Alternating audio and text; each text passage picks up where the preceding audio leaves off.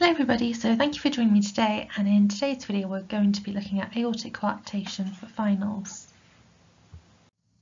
So just a little bit about the medicine guide. So the medicine guide aims to support medical students throughout their entire journey at medical school. So I've made videos about how to be successful in the pre-clinical years at medical school, how to be successful during the clinical years at medical school, how to get the most out of GP placements, how to get the most out of hospital placements, how to succeed in your clinical OSCEs. And I've also got a paediatrics edition focused on a child with a mass for finals, a vomiting child for finals, congenital heart disease for finals, high yield rashes for finals, limping child for finals, and high yield genetic conditions for finals. I also have an obs and gynae range, such as looking at chronic abdominal pain for finals, gynecological cancers for finals, acute abdomen for finals, obstetric emergencies for finals, and STIs for finals. Now this video can be used in conjunction with my numerous other videos as part of the Cardiology edition. So I've got a video on atrial fibrillation for finals, pleuritic chest pain for finals, infective endocarditis for finals, aortic coarctation, which is this video today, and high yield electrolyte disturbances with ECGs for finals. So without much further ado, let's get started. So the outline for today's video is that we're going to be starting off by discussing what are the types of aortic coarctation, and then we're going to look at the risk factors, and then the signs and symptoms, tests, investigations, and then finally the management. So let's begin. So what are the different types of aortic coarctation? So there are two types of aortic coarctation. There's the postductal or adult type form of aortic coarctation, and then there's a preductal aortic coarctation, and sometimes this is known as the infantile type. So the infantile type or the preductal form of aortic coarctation is the most common form. It presents in 70% of cases, whereas the postductal or adult type aortic coarctation only presents in 30% of cases.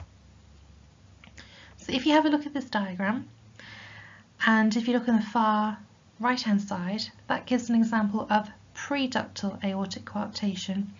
So that's describing how the aortic arch has a degree of constriction, and this constriction is occurring prior to the ductus arteriosus. So in preductal aortic coarctation, there's narrowing or a constriction of the aorta prior to the ductus arteriosus.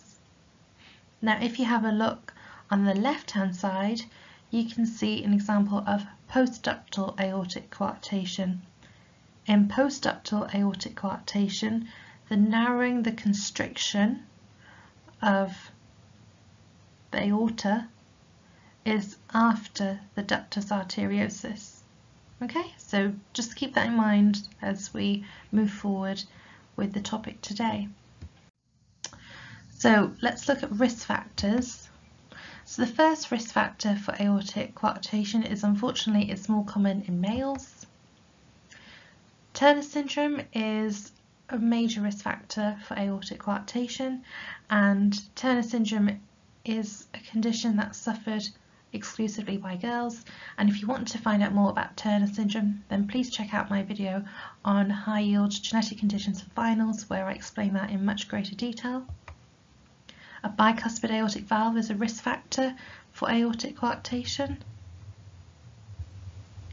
Berry aneurysms are a risk factor for aortic coarctation, and if the berry aneurysm should rupture, then it can lead to a subarachnoid hemorrhage, and eventually this would lead to a hemorrhagic stroke. So berry aneurysms is something that's very concerning in these patients. And neurofibromatosis is another risk factor for developing aortic coarctation. Okay. So now let's focus on signs and symptoms. So let's start off with the preductal or infantile form of aortic coarctation, So like I mentioned previously, it's when you've got the narrowing and the constriction of the aorta prior to the ductus arteriosus. So the name is a giveaway, so infantile form, so it's commonly found in very, very young infants and typically found in neonates. So neonates can be asymptomatic or symptomatic. Now, the majority of the time they will be symptomatic, but I just want to make you aware of the cases where they may be asymptomatic. So if the neonate is asymptomatic, that's because the degree of constriction of the aorta, so the degree of the coarctation, isn't severe. Or it might be in a situation where the ductus arteriosus has remained open. Now, the majority of neonates will be symptomatic and they'll present with the following symptoms. So they'll present with shock, collapse and heart failure. So these symptoms will typically present on the second day of life, because usually on the second day of life, this is when the ductus arteriosus closes. Now, a murmur that is associated with aortic coarctation is a late systolic murmur in the left infraclavicular area and the scapula. Now, this murmur isn't something that crops up in medical school final exams as commonly as other murmurs do, but it's just something that I think you should be aware of.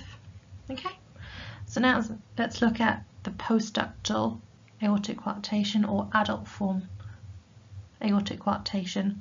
So this is when you've got the constriction of the aorta, you've got the coarctation of the aorta after the ductus arteriosus. So patients will present with a blood pressure which is higher in the upper extremities, so that's in the arms, compared to the blood pressure in the lower extremities, so that's their legs. So you might find in some books that it's described classically as upper extremity hypertension, which means the same thing as having a blood pressure in the upper extremities greater than the blood pressure in the lower extremities. Okay? So like we've mentioned before, patients are at risk of aortic coarctation if they have a history of Berry aneurysms, and similarly it's a double-edged sword.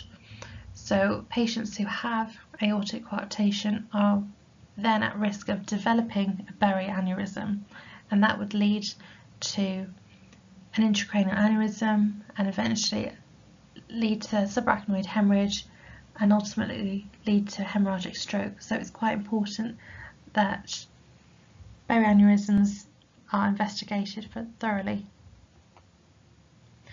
Patients will also present with leg claudication. There will also be a radial pulse delay. So during your general examination as part of a cardiac exam, when you're palpating the left radial pulse and the right radial pulse, it's important that both of the pulses can be palpated at the same time, that there isn't a delay in the pulsation. If there is a delay in the pulsation and it's quite a prolonged delay, then that would suggest a radial pulse delay, and that's found classically in aortic coarctation. And a murmur associated with adult form aortic coarctation is an ejection click systolic murmur in the left extracapsular area. Again, this murmur isn't very high yield compared to other murmurs, but it's something to be aware of. And just to clarify, postductal and adult form aortic coarctation, again, the name is a giveaway, it's found classically in adults. Now, a very classic sign of aortic coarctation in both the infantile form or the adult form is a patient presenting with a weak or absent femoral pulse. So in your SBA, if it states anywhere that the patient, regardless of their age, is presenting with a weak or absent femoral pulse, that should switch off the light bulb in your mind, and it should make you think immediately that this patient is presenting with aortic coarctation. It's a very classic high yield sign of aortic coarctation. Okay? So now let's look at the tests and investigations. So if your patient is presenting with a preductal or infantile form of aortic coarctation, it should ideally have been picked up during the antenatal ultrasound scans.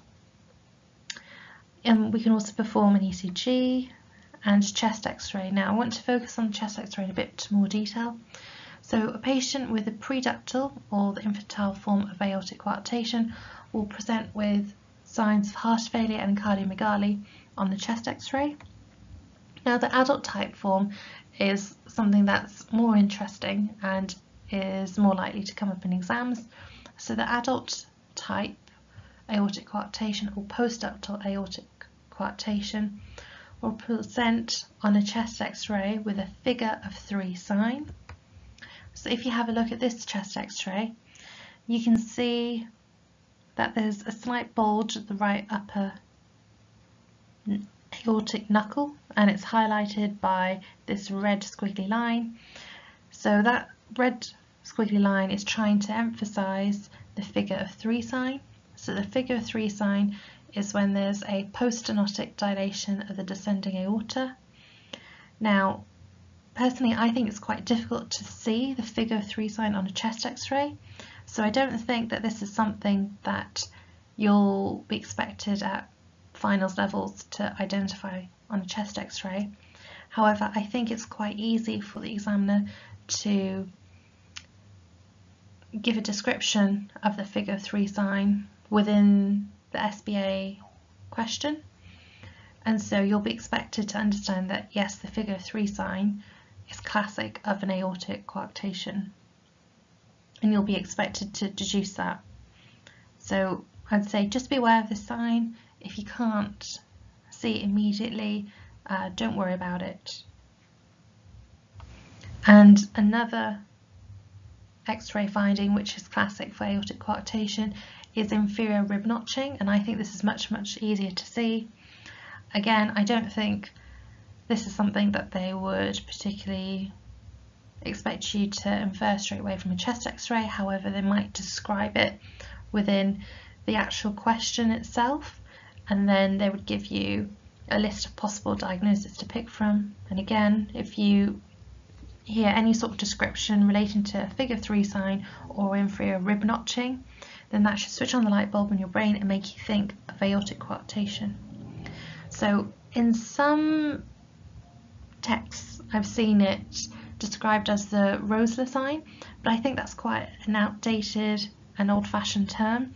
I've seen books more recently describe it as inferior rib notching, but I've just included Rosler sign there just for completion. But I think inferior rib notching is what they're using nowadays as more common terminology, but just be aware of Rosler sign. So if you have a look at the chest x-ray on the far right hand side, if you look where the arrows are, if you look at the inferior border of that rib and you just try to follow it with your eyes, you can see that it isn't a completely smooth curved finish, that the inferior aspect of that rib is actually quite ragged in some areas. It's not a smooth curve. It almost looks as though it's been, sounds a bit strange, but it looks almost as though the inferior aspect of that rib has almost been nibbled upon. It's not a smooth curve, and that's really what inferior rib notching is. Okay. And you can also perform an echocardiogram, and finally you can perform a CT angiogram to complete your investigation for aortic coarctation. Now let's look at the management. So I've separated the management, and I'm going to be focusing initially on the preductal or the infantile form of aortic coarctation, and then I'll look at the postductal or adult form aortic coarctation. So initially we want to give the neonate, because it's classically going to occur in a neonate or potentially a very young infant. We want to give IV prostaglandin infusion to help maintain that patency of the ductus arteriosus.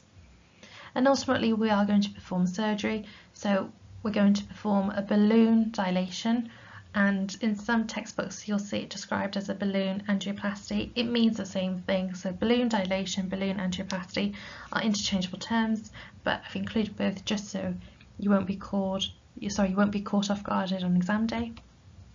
And eventually we're going to perform a ligation of the ductus arteriosus. Now, look at the adult form aortic coarctation or the postductal aortic coarctation. we need to perform a similar surgery, and again it's going to be called balloon dilation or balloon angioplasty depending on what books you read. So I've got here a picture of aortic coarctation on the far left hand side, and if you look on the far right hand side you can see an example of balloon angioplasty or balloon dilation. So a catheter is inserted into the aorta, and at the end of the catheter you can see that there's a balloon, and this balloon is inflated to help push out that coarctation and to help improve the patency of the aorta and ultimately resolve the narrowing and the constriction that was there before. Okay? So that's the end of my video today. So if you enjoyed my video, then please give me a thumbs up, please subscribe to my YouTube channel, and please share my videos. So I wish you all the best with your exams. Thank you very much for watching today.